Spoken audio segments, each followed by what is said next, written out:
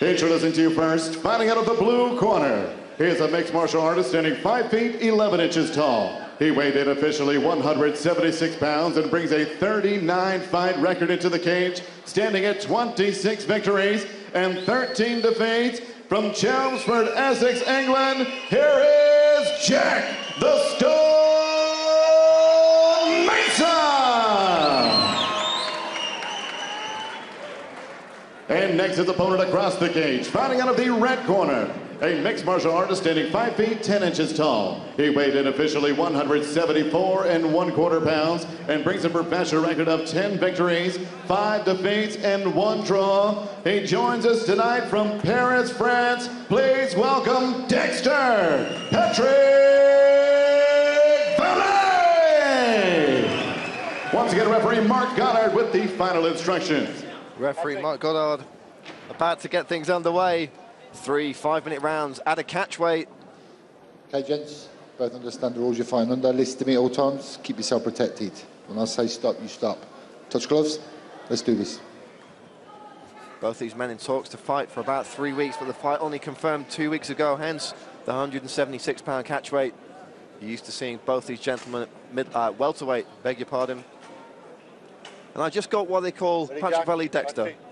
Striking resemblance to the fictional serial killer of the same name. I mean, both these guys have fought on plenty of big stages, perhaps a bit more of the wider experience going to Patrick Vallee, despite the vastly huge number of fights that Jack Mason has had. Vallee's fought all over an M1 Challenge, Superior Challenge in Sweden, and now here on Cage Warriors. Mason, no stranger to a bit of travel with Cage Warriors himself.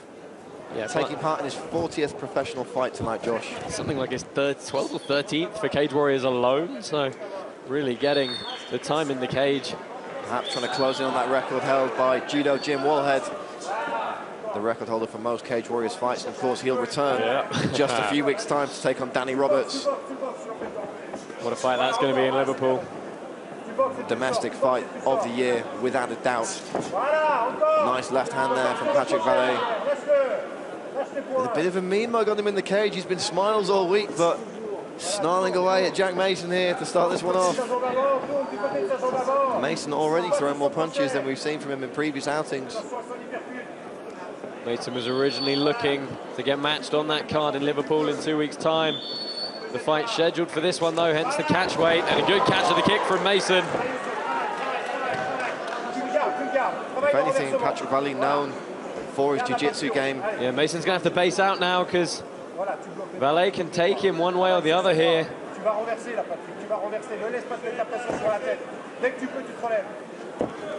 Mason talking to us earlier in the week. Oh, lovely work from Vallee, and a huge throw! Incredible stuff from Patrick Vallee. I mean, I was going to say, to stand up and reach the leg was fantastic, but then to flip him back, what a phenomenal transition from the Frenchman. I was about to say, Josh, one of the reasons that Mason was perhaps looking for a more punch-heavy game plan was to avoid the ground game of Patrick Vallee, but he's in the trap now. Oh, we've seen Mason get armbarred by Danny Roberts when he fell off the top here. He's going to have to be careful. And they are back on their feet. Well, we got a taste of what the power in the ground game of Patrick Vallee is like, and it is certainly impressive. Exchange of jabs there. Talked to a lot of people who've trained with Jack over the years. Guys at Tsunami in Cambridge, guys at BKK.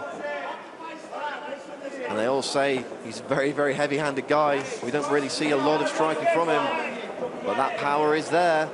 He's just got to have the confidence to go forward and throw it. And know that he's got the strength if they get in a clinch to deal with it.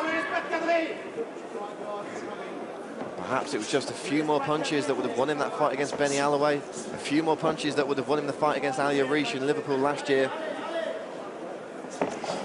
Certainly not afraid to stand and trade here tonight is Jack Mason.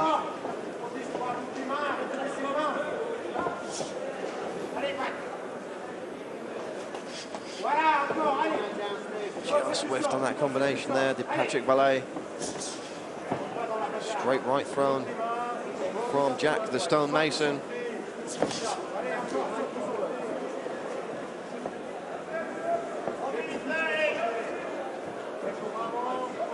taking the center of the cage, ducked under that shot from Patrick Vallee. I'd like to see Mason just pull the trigger a little bit more, Josh. Yeah,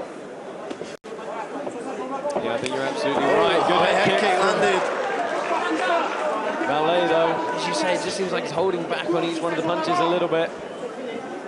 Nice to see him really step through them, but I mean, Vallee is always going to present a danger. Nice left hand there, eliciting a round of applause from Mason's corner. Looking to give the man the confidence to let those mitts go. Mason throwing the combination, pinning his man up against the fence. I mean, this is what we've seen so much from Jack Mason, this methodical game against the cage, working for the takedowns. They're going to pin the man there and grind out the short shots. Of course, we saw against guys like Matt Inman and Opanasenko that if he can get that top position, those elbows come thick and fast.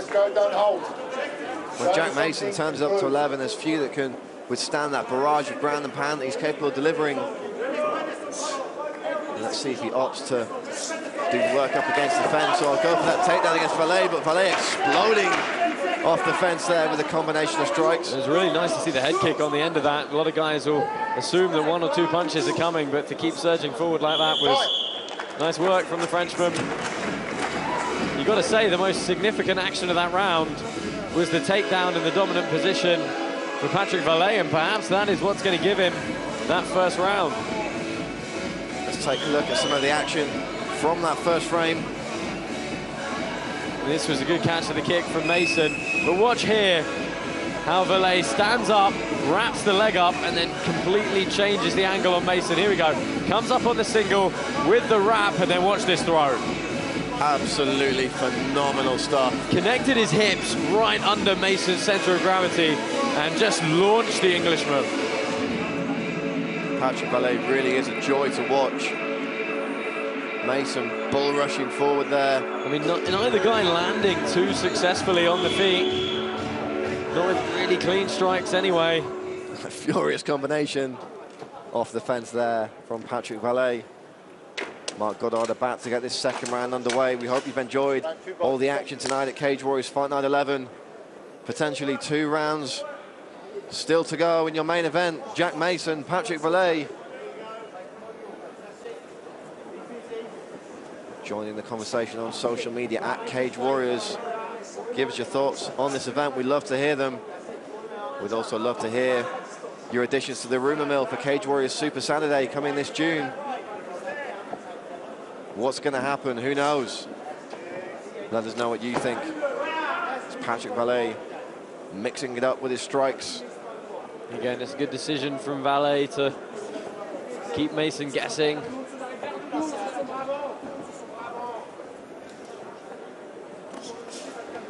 Doubling up with the left hand there was Mason.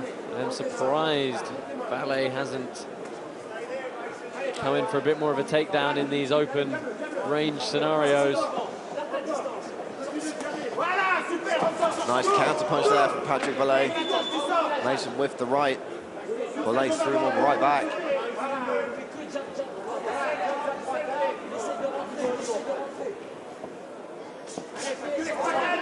Doubling up on that jab again is Jack Mason. Vallee looking for counter shots at the moment on the feet. Good left hand there as Mason came forward.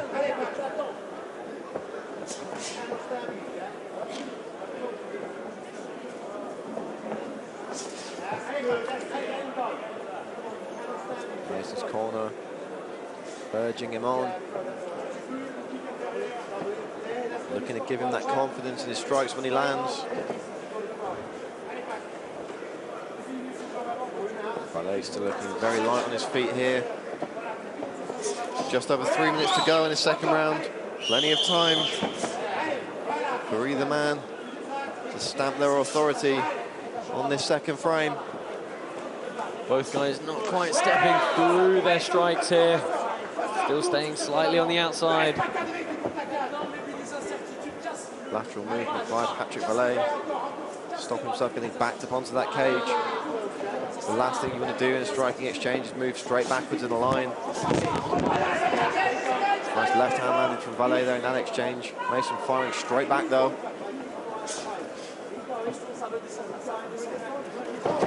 Jumping knee from Vallee. Didn't quite get much on it. In on a single now as he drives Mason back against the cage.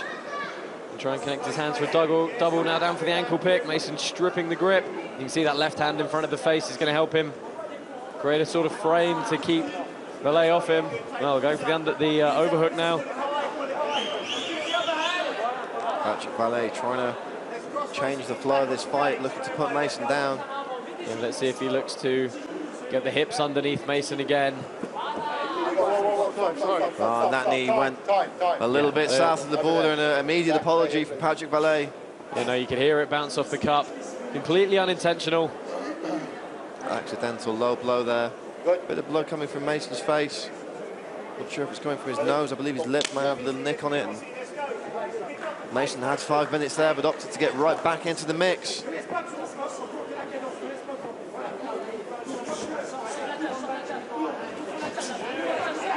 Mason really throwing with a bit more intention there.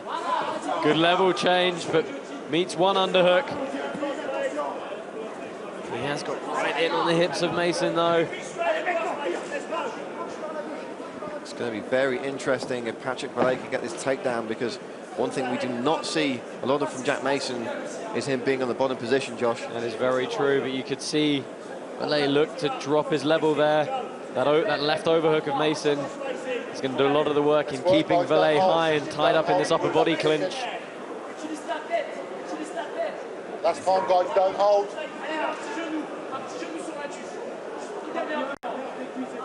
Stop. And there's the break from Mark Goddard. He called for action, didn't get what he wanted, and he restarts from standing. Leg kick from Mason, but Vallee took that right on the knee. Mason throwing hands here. I mean, somebody can take this round here with something decisive. Question is, who's it going to be?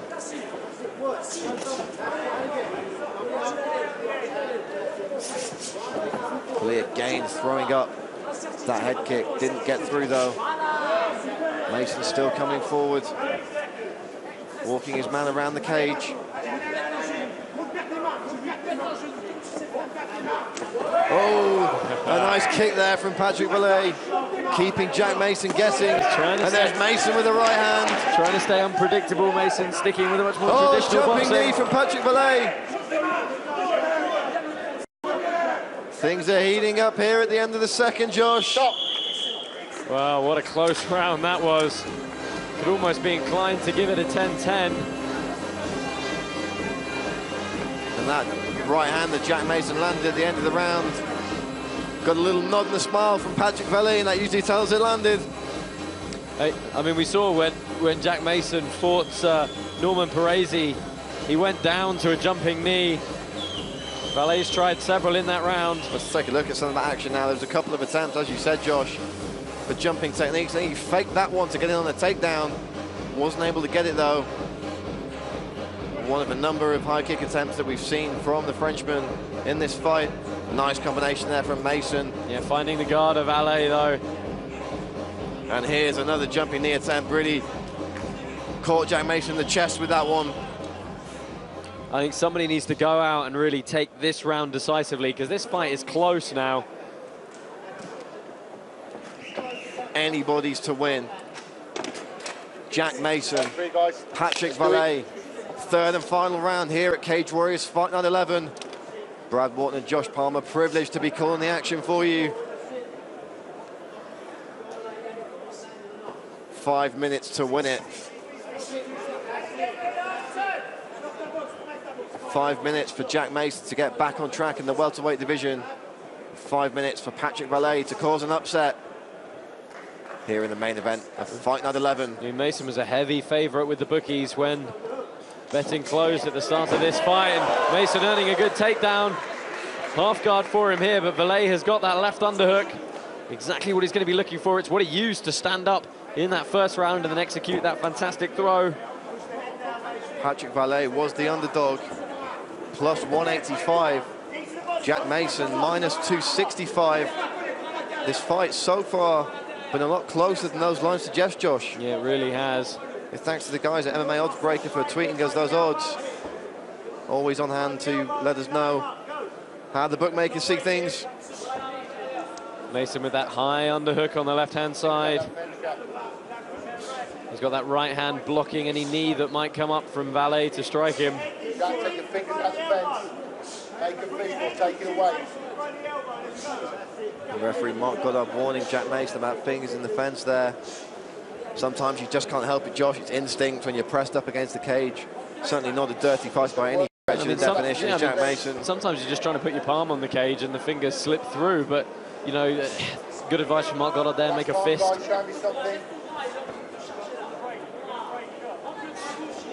Mark Goddard calling for action. Mason landing a lot of these knees. Can't tell how much damage they're really doing, and clearly not enough for Mark Goddard. Patrick Vallee had flashed Mark Goddard a glance there as if to say, how long are you going to give this? The answer was not long. Mason comes out behind that jab again. He said he wanted to come out and punch more. He's done that. Nice right hand landed behind the jab for Jack Mason that time. Pumping out that lead left fist. It's Jack the Stone Mason. Patrick Vallee staying on his toes. Keeping just out of range. Neither one of these guys is putting together too many combinations either. A lot of these exchanges are single shots, maybe one or two. And again, they're not following with any knees, they're not following with any kicks, any takedown attempts.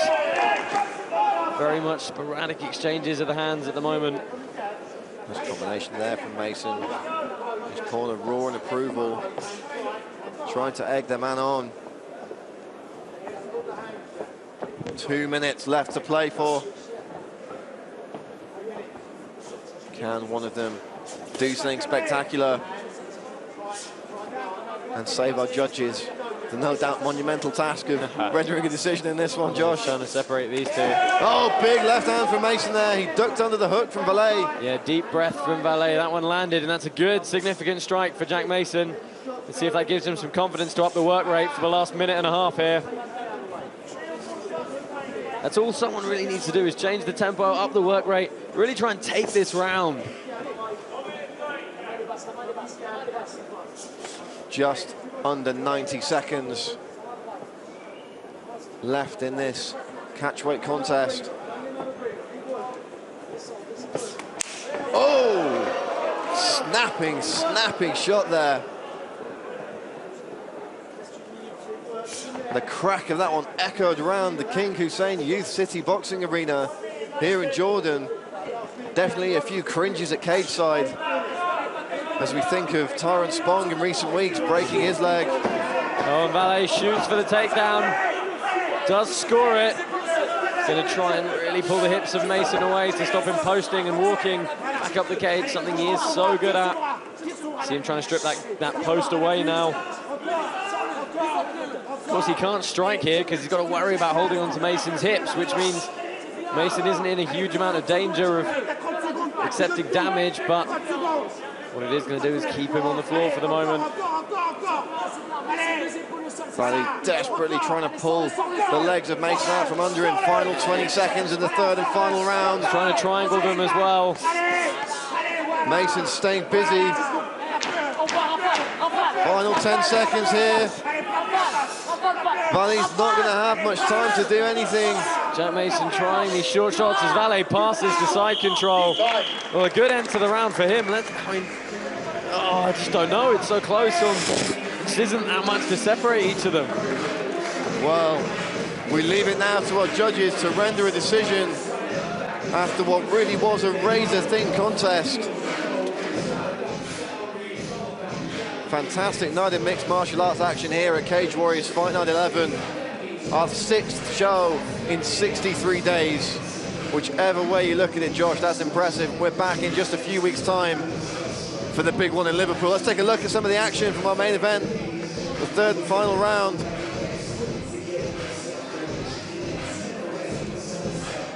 Vallee going down there after the leg kick attempt was thwarted. Good takedown from Jack Mason, but Vallee was able to explode back to his feet. Of course, this prolonged period of knees, I mean, maybe Jack had a good shot in here as well. Good left hand. Big maybe left that was hand enough to give him this round. Could be. Patrick Vallee faking and shooting a takedown. Our judges are rendering their decision as we speak, and we will hand this one over to our world-class MC, Joe Martinez, who was in the cage with the official result. Ladies and gentlemen, after 3 rounds, we go to the scorecards, and here are the judges' totals. Both Cartledge and Sledge have it 30-27. Judge David Leatherby, 29-28. All three for your winner by unanimous decision, Jack the Stone Mason! A unanimous decision for Jack Mason. Patrick Vallee briefly looking disappointed and then congratulating his friend and former training partner. And a very excited Jack Mason letting out a roar of satisfaction. Back on track in the welterweight division is the Stone Mason. Yeah, nice for him to pick up a win in what is his 40th professional fight. Congratulations to Jack.